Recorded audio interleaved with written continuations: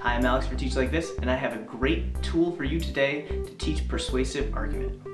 This tool is abbreviated C.E.R. for claim, evidence, and reasoning. One of the things that I think is really important to do when teaching a student a new skill is to provide a professional example. With this strategy, students read a professional example of a persuasive argument.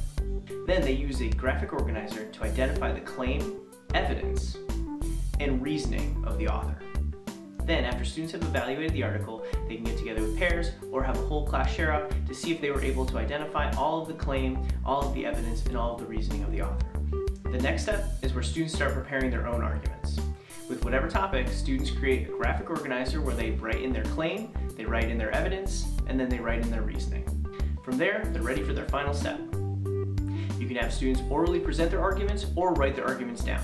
That's all for this video. If you liked it, check out a couple of our other ones. Also, you can connect with me on Twitter, by email, or by commenting down below. And subscribe to get weekly strategies in your newsfeed.